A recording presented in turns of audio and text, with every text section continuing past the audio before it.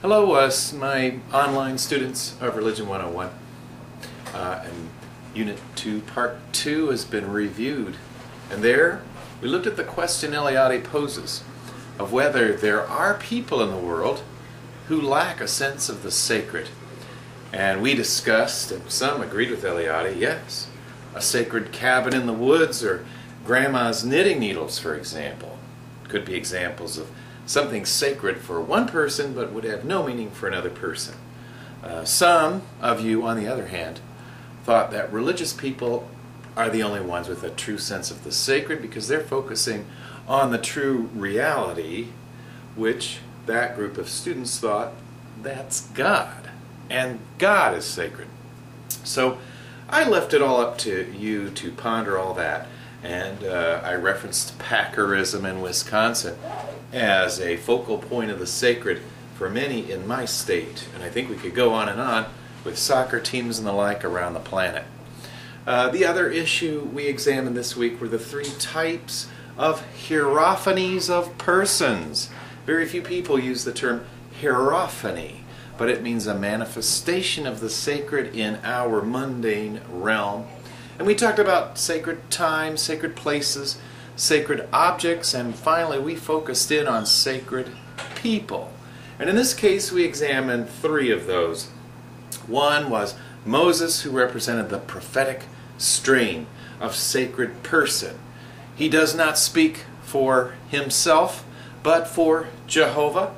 And in fact, as some of you may know, he was prevented from entering the Holy Land because he claimed to do a miracle on his own power rather than channeling it through Jehovah. And Muslims feel the same way about Muhammad. Muhammad didn't perform any miracles except through God's divine intervention. So the prophetic type of religion, the prophetic type of figure, is distinct from the mystical figure. And there we examined the Buddha and how it is that he doesn't teach, or preach rather, from the standpoint of a God outside this world, but rather representing the immanental, the divine is present all around us traditions of India.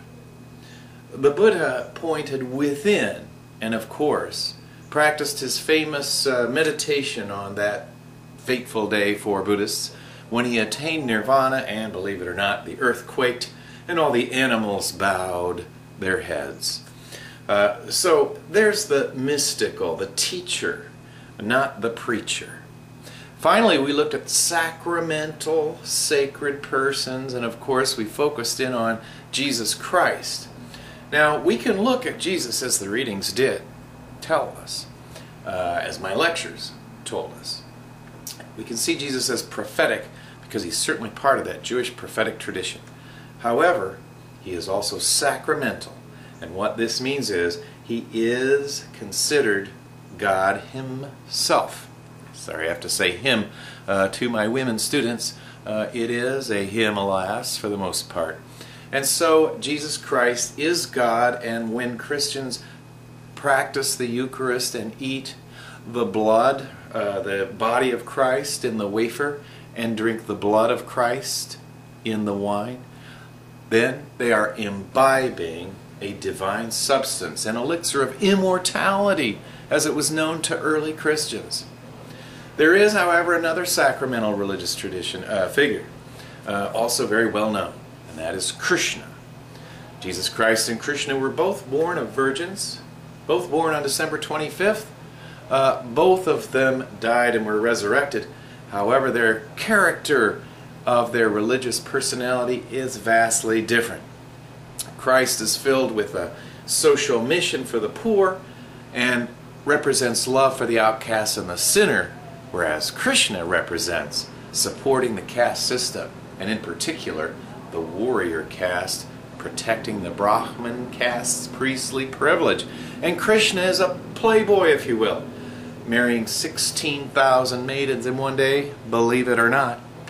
He had 280,000 children, believe it or not. But Krishna, like Christ, is considered the very incarnation or avatar of Vishnu, and thus he too is sacramental, even though India's religions are immanental, here and now, everything is divine, not transcendental. That would be Judaism, Christianity, and Islam in particular. Then we also looked at the issue of the figure of the shaman in religions, how the shaman is that pivotal point for a tribe. Not really the chief, in my opinion, but I'm biased because I teach religion. The shaman is that mediator between the profane world, the mundane world, and the sacred realm, whatever that is. And even if it's just a purely product of the consciousness, it's still real. And that's what I like to tell my more scientific atheist friends. Religions are real even if you think they are fake, because millions, sometimes billions of people believe in them. So the shaman is a part of the core human traditions of the planet, tribal religions, and indeed many of you mentioned all the things the shaman does: healing, guiding the tribe, processing children into adulthood through rituals, being seized by spirits against their will sometimes. And at the shaman level of the tribe, we often see women as shamans. We won't see that in the later big religions of the axial age, which all emerge in the middle of the 5th century BCE. And so I had a student who looked at the priests, the rabbis, the ministers, actually the clergy of any tradition, and saw them all as fakes compared to the shaman.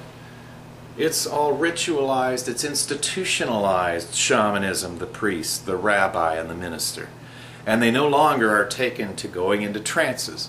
And generally speaking, they no longer perform the healings that are distinctive of a tribal shaman. So I'll leave that opinion to you if those religions have evolved with the Buddhist monk and the like, or if society has devolved from a more natural, family-oriented kind of religion.